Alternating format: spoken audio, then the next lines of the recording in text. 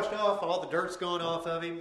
Now we want to make sure that he feels good afterwards. So this is where we're going to take this sponge. It's got some water mixed with a little liniment in it. We can do his whole body or just his legs, But notice Lynn is going up and down his legs, around his shoulders, basically just making him feel really good.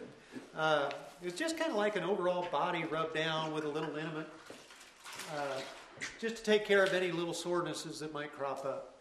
Remember, a sound horse is very, very important. If your horse is a little unsound, got those bumps and bruises, it's going to affect his attitude.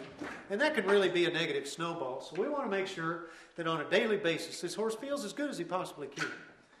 All right? So we are going to do that little sponge bath. And there's, whether it's warm water, cold water, warm is better. I'd highly recommend warm water for the sponge bath, but, your horse will get used to whatever. Just be careful if it is cold. Don't go right at him with it.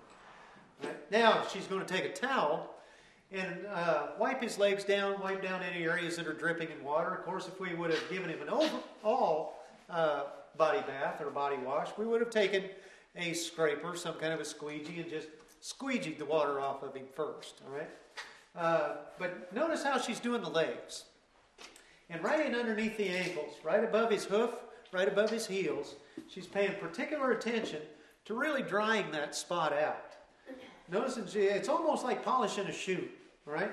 Just using that towel back and forth right in underneath those ankles. And the reason is because of the way the horse's foot is shaped in under there, water can pool in that little crease, in that little spot. And it will actually cause a fungus and cause what we call scratches on a horse. And scratches can make one, pretty sore. I mean, they get pretty grouchy about those things. So drying that area is very important before we put him back in the stall. She's also going around his mouth, taking care of his mouth and his head, make sure that's clean. And, once we've washed him off, given him that body sponge bath, and then dried off his legs, he's ready to go back to the stall.